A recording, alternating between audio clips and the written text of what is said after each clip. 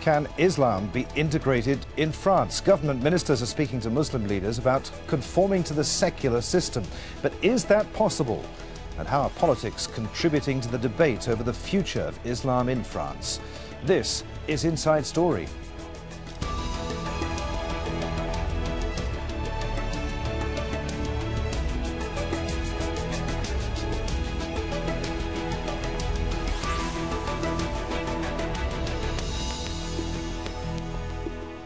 Hello, welcome to the programme in Doha. I'm Adrian Finighan. Now, for the past year, French society has been consumed by a debate over Islam. Hundreds of French people have been killed in ISIL attacks within the past 2 years, and many of France's 5 million Muslims say that's led to an atmosphere of Islamophobia. They say the backlash is evident in the burkini ban, which forbade Muslim women from wearing their version of swimwear on several French beaches. Other Muslims say that they've been refused service in French restaurants and coffee shops. The issue is also high on the agenda in the run-up to the presidential election next year. Interior Minister Bernard Cazeneuve has been meeting Muslim leaders and civil groups and MPs about so-called French Islam, a version of the religion meant to reconcile Muslim and French values. The discussion is aimed at better understanding Muslim communities and preventing more religiously motivated violence.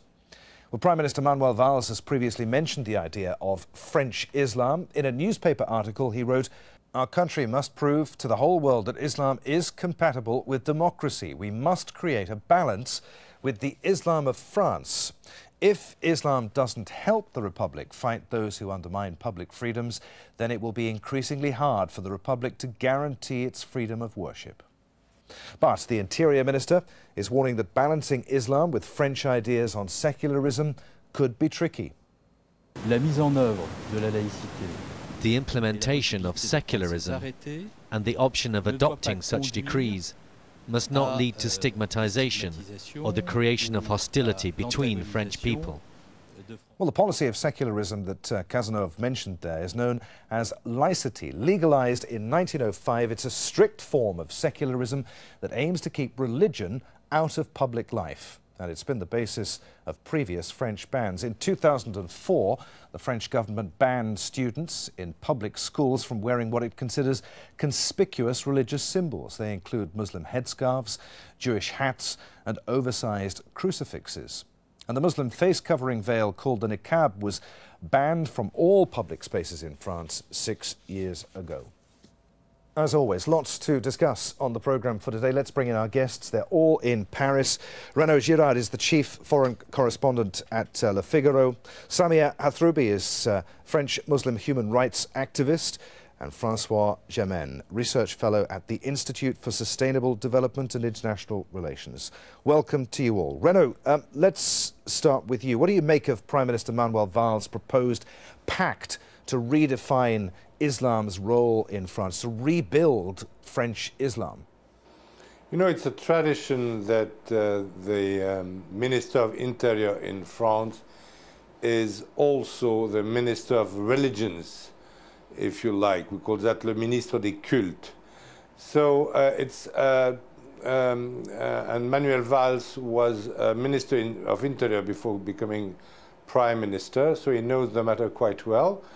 And yes, it seems that there is a necessity to have Islam de France, a French Islam, so that Wahhabism, like, you know, radical Islam, this school, you know, there are like 4 judicial schools in Islam, and that the most extreme one, the more backwards, the Hanbalite, should not have a say in France. And I think that it's a right innovation, a right intervention, a right move by Prime Minister Manuel Valls.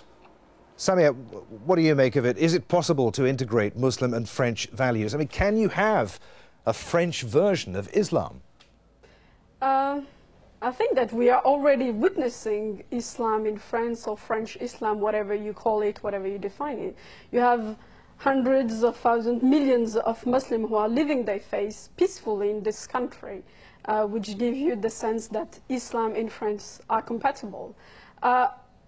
I would like to highlight, before starting the discussion about this foundation of Islam, which has been, let's say, refounded, because it was already it was already made by Dominique de Villepin, that this foundation comes in a very, in the worst time, let's say. We had this summer the burkini ban, we had polemics, and we had hundreds of quotations from the Prime Minister himself targeting, stigmatizing Muslims. So how do you want Muslim today, French Muslim, to be completely positive towards this foundation of Islam when the first actor, Prime Minister himself, keeps targeting us?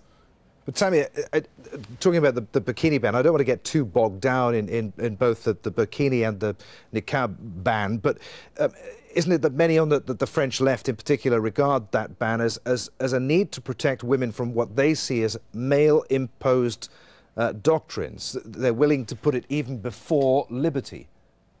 I mean, even without digging into this burkini ban, we have seen since almost 3 years, every day, an issue concerning Islam. We had issues about what kids are eating in schools. We had issues about equality between men and women. We had issues about what the right wing called occupation of streets. We have on a daily basis debates on Islam, and you can understand, and I can understand, why Muslim and myself are very reluctant or looking at this foundation of Islam has, well, with caution, and we're not really reluctant to take part of it. Okay, let's bring in Francois then. What do you make of this, particularly when you look at the nitty-gritty? I mean, the proposal at the moment is pretty vague, but there is a proposal to slash foreign funding for mosques and to train imams domestically to ensure that sermons are compatible with democracy. What do you make of that? Well, I'm concerned that we're about to give Daesh exactly what it wants. That is, that we are slowly destroying the common space where atheists, Christians and Muslims can live together in France, and any non-issue, any small incident becomes a national controversy because of the stupidity, ignorance and exaggerations of many members of the French political elite. So in that regard, certainly the foundation is an attempt by the government to calm down everyone and to try to better organize French Islam. The problem is that today many, including some presidential candidates in the primaries on the right or on the left, see any presence of Islam in the public space as a provocation to the values of the Republic. And certainly cutting funding from abroad is a good idea. Better integrating imams and raising funds for Islam in France is, in abstracto, a good idea, but I'm afraid that the way it is framed and the moment when it comes is not the right time and not the right way to proceed, especially if you appoint as head of this foundation a non-Muslim, an old politician who's been a leading thinker of secularism. And the problem is that secularism today is increasingly becoming a refuge for plain racism and xenophobia. Okay, I want to put that point to Renaud in just a moment, but first, Samia, as a Muslim, how do you feel about that, about the fact that the government is proposing to train imams? Yeah. So, well, in this foundation of Islam, you have two bodies, and I'm first concerned about the fact that in the first body, in the board, you have among 11 people, the president himself is not Muslim. He has been a Minister of Interior, and you have among those 11 people, 7 people coming from government, Minister of Education, Minister of Culture. So I'm wondering what it will be, and I'm really, really concerned about this one. The second is cultural, like trainings of imam. I do believe that it's a good thing that finally we have training in France, and I keep saying it, I've told this in many conferences, that it's a shame today, after hundreds of years of Muslim being present in this country, that we need to bring people from Morocco, Algeria, Turkey, and other part of the world as imam. And I think that France itself has a responsibility on this issue. We have thought that bringing imams from abroad was a good way to deal with Islam. I think this needs to hand up. This this way of treating and managing Islam in France needs to change. And if the foundation of Islam can do that, it will be, in a way or another, a positive achievement. Renaud, picking up on what Francois was saying, what do you make of the apparent assumption that this can only be done through state intervention, that while French Muslims, as the Prime Minister has written, must assume an enormous responsibility in this rebuilding, that it should be done under the aegis of the government? Yeah, because you need, for instance, training. There are like some ideas that are spread by some imams, especially this coming from the school, from the Wahhabi school or the Ambalit school, if you like. This is the terrible poison that he says is spreading through the country. Is that right?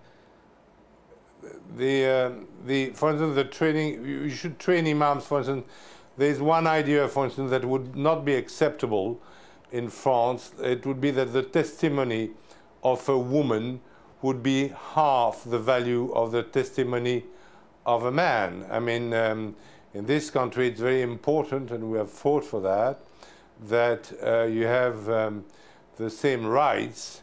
We call that égalité, the same rights for men and women. So we cannot accept any people on the French territory lecturing and teaching that the testimony of a woman should be half of that of a man. We cannot accept that.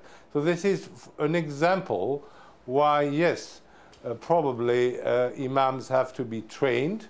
Because the problem of the Sunni religion compared to the Shiite religion is that in Sunni you don't have a clergy, you don't have a hierarchy, you do not have a corpus of doctrine. So, but that you have in Shia Islam. So, yes, I guess that it would be right to have the control of the government on what is taught to the young, for instance, to the young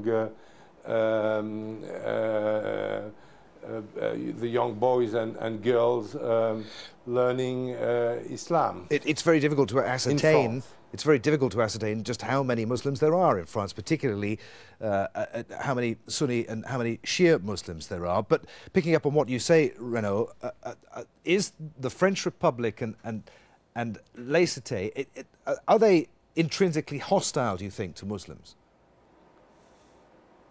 The French Republic has never been hostile. The French state, actually, has never been hostile to Islam in general. If you remember, like, you know, in the 16th century, the king of France, François Ier, was Francis I, who of course was a Catholic, had very good relations with the Ottomans, with Istanbul, and they were friends with Mehmet Ali, and and then you had in Egypt, for instance, in the 19th century, Bonaparte was quite friendly to the Muslims, and the ruler of Egypt in the beginning of 19th century, Mehmet Ali, was much influenced by French ideas, and there were very close relationship. But of course, France is in a favor of some kind of enlightened Islam, if you like, not any radical, not Islam that would accept criticism, in Islam that would accept interpretation of texts. This is very important. And it exists, for instance, in Shia Islam, you have different schools of interpretation, and we think that the sacred text should be interpreted, and the right in a school. Okay. For us, for French people, there is a duty of criticism that should be taught to children. So this is the kind of Islam that we want in France, and we have always been good relations. Abdelkader, who we fought Abdelkader in Algeria, but then he became a big friend of France. He was given the Légion d'honneur, he was given a pension, and he protected the Christian in Syria in 1860. So there is no problem between France and Islam. Okay, Francois, what do you make of what you've just heard there? Well, I think that there is no question that, of course, freedom of religion was probably better guaranteed under Louis XIV and the Edict of Nantes. The problem is that today it becomes increasingly difficult for Muslims to practice their religion in France, and there is a clear backlash and a clear hostility towards Muslims. And for some members of the political elite, it seems that a good Muslim in France is a Muslim who would denounce his religion or her religion, given that most of the backlash is directed against Muslim women.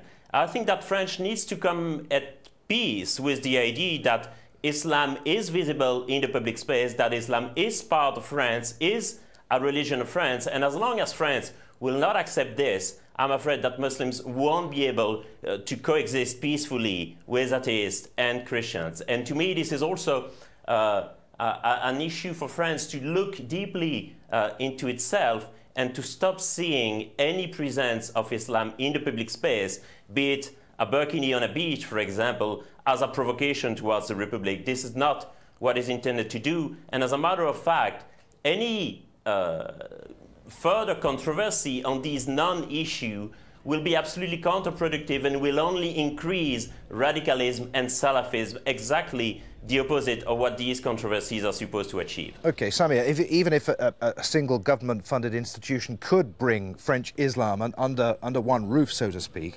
is it naive to assume that it could de-radicalize suburban youths? Isn't that just a convenient political diversion from the real issues, alienation, unemployment, poverty, failing schools, animosity? Mm-hmm. Yeah. Let me come back, if I may, on what has been said previously by the first person. Well, this comparison between Sunni and Shia and asking Sunni French, well, French Muslims are in a great majority Sunni, asking them to have a pope and to have a hierarchy is nonsense and pointless. Let me put it in this way. Secondly, asking Muslims to reform their own religion is not the goal of this foundation. This foundation is to bring Muslim and the Republic to talk together, not to reform Islam. If Muslims do want to reform the Sharia, the fiqh, the law, they will do it on themselves, and they don't have to wait for the government to do it. Let me come back to another point. We have seen that many Muslims are willing to enter this foundation. We have this op-ed written by 41 Muslim people in France saying we take our responsibility. But I would like to hear it from the French politician. On a daily basis, Muslims are being discriminated against in restaurants. Muslims have been discriminated against in employment. When your name is Muhammad, you have less chance to have an interview. So let's talk about real issues on a daily basis. People are stigmatized because of their name, because of their belief. So we should hold our responsibility to tackle radicalization or to tackle issue concerning Islam. But I would like the government, when he's doing this foundation of Islam, to tackle the real issues on a daily basis that Muslims are living on a daily basis. All right, Renaud, what do you make of what you heard there? To what extent are France's problems due not to the integration of Muslims into French society, but with the philosophy of the Republic, of laicity? I don't think that there is a link between poverty and radicalism. I mean, in the beginning of the 20th century, you had a lot of poor people, like poor Jews coming from Ukraine or Poland, poor Italians, poor Spanish coming to France. And there was no religious radicalization. We had never a problem of, poor Jews putting bombs in the street because they were poor or unemployed or whatever. And I don't think there is a link between your social status and your extreme, I mean, Osama bin Laden was from a rich family, and the author of the 11th of September were from middle class. So I don't believe at all that there's a link between, but there's also this idea of France, and France is here. So I don't agree at all with what François said. I think that to put a burkini on a beach in France is an offense, is as much an offense as if I would pretend to take my wife or my girlfriend to Mecca and to ask her to wear a miniskirt. You have to respect the culture of the country where you want to live, that you want to be an host of this country. And I think that if you don't like France, if you don't like French values, especially the equality between men and women, if you don't like that, I mean, nobody forces you to live in France. You can go and live in Saudi Arabia. Okay, François? You know that very well. I mean, we need to understand that whether or not we like the burkini, wearing the burkini on a beach is a fundamental freedom. So one might not like it, but French women and Muslim women have the right to wear this on a beach. And France's highest administrative tribunal, the Conseil d'État, has recently ruled out these bans on the burkini and has reinstated that any attack on the burkini would be an attack on the fundamental values and liberties of the Republic. Francois, in the US, religious groups have traditionally been seen as defenders of the individual against intrusion by the state. But in France, it's different. There, the state sees itself as the protector of the individual against pressure from religious groups. Is that difference, do you think, at the root of France's attitude to Islam? Yep. Probably the role of the state is understood differently, and I would say it's fair enough to say that the role of the state in the US is conceived in a much more liberal way, non-interventionist way. This being said, there is a constitution, there is a convention on human rights, and it seems to me that the state is just trying too much to intervene in private affairs, and that the reality of this is that it just seeks to discriminate and stigmatize Muslims. Samia, I could see you shaking your head in despair there. Yeah, it's exactly, I do believe the same. It's very ironic that people are talking about equality between men and women in this country, stigmatizing or highlighting the case of burkini, when they are very silent when it comes to equality in politics, when it comes to equality in the market. None of those persons are speaking out for women's rights, only when it targets one community and one religion. And this irony sounds hypocritical, and everybody knows it. The burkini is a right. Everyone has the right to go and come as she or he wants in this country.